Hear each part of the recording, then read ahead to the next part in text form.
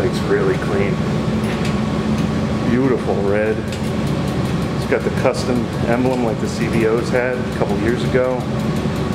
High flow air cleaner, slip-on mufflers. It's got the LED headlight, custom windshield. It's got the bars, front axle caps, passenger floorboards that are chrome rather than the little ones.